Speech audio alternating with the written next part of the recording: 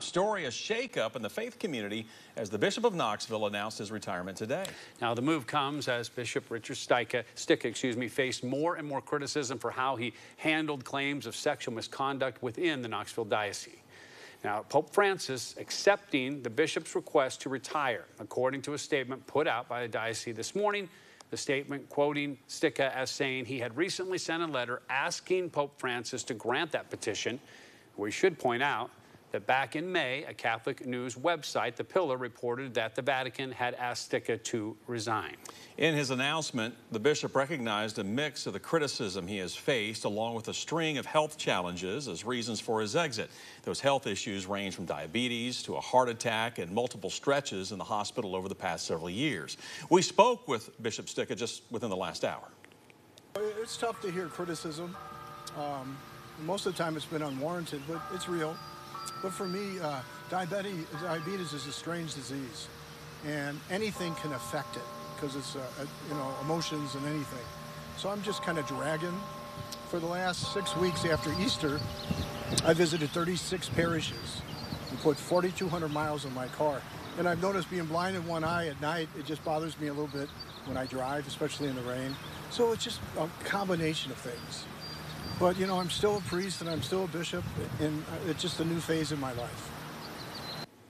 Earlier this month, we showed you a protest outside the Cathedral of the Most Sacred Heart of Jesus, advocates for victims of child sex abuse demanding that the bishop step down.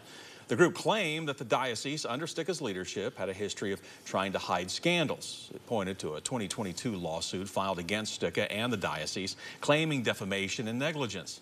A musician saying they had accused a seminarian of rape and that the diocese tried to cover it up.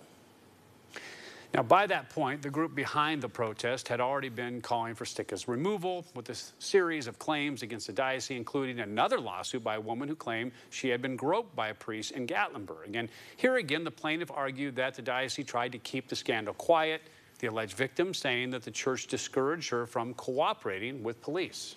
Stika today revealed to reporters that he was a victim of abuse by a priest during his freshman year of high school and argued he has seen the clergy abuse issue from both sides, affecting his handling of what the Knoxville Diocese has experienced. But I was abused by a priest when I was a freshman in high school in Holland, Michigan. I reported it, and then years later as a bishop, I wanted to check if there was a record, and there was. But I wanted to make sure, and the priest is no longer in ministry. So that was and so I understand both sides of the equation. As a victim, I don't tout it, I don't advertise it, but I know how that is. But I also know that there are innocent people out there that are accused. I've seen that too. And then there are victims whose life have been tortured. And I understand that. I sought therapy. And once in a while it'll resurface, but I understand it wasn't the church, it was that man. It was that man. And that's an important understanding of how I've dealt with it.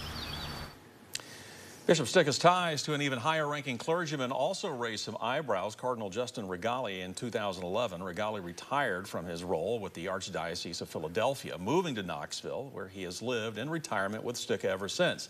Bishop Stika served as Regali's secretary, chancellor, and vicar general for nearly a decade. Cardinal Regali's retirement came after a grand jury accused the Archdiocese of sheltering priests accused of sex abuse and lying about it to victims. Now, Stika mentioned Regali in today's release, saying that he would like to remain in active ministry at a slower pace near his hometown in St. Louis and continue living with Regali. Stika has served as bishop of the Knoxville Diocese since 2009. He was appointed by Pope Benedict the 16th in January of that year, then installed in March of 2009. His tenure is the longest for the Diocese of Knoxville, and he was the third bishop since the diocese was established by Pope John Paul II. Now, during Stika's time, he oversaw the building of the new Cathedral of the Sacred Heart, which was dedicated in 2018. He actually brought a stone from the building to the Vatican in 2015, where it was blessed by Pope Francis. His time here has also seen changes in the Catholic Church, with Pope Benedict resigning, Pope Francis being elected. Also that year, Stika survived a near-death experience when his blood sugar went dangerously high, needing to be put on a ventilator. While Stika aims to return home to St. Louis, as we mentioned, he says he plans to return often to Knoxville as Bishop Emeritus for Masses and to take in UT games. Now, we spoke today about his legacy. I look at all the accomplishments in 14 years.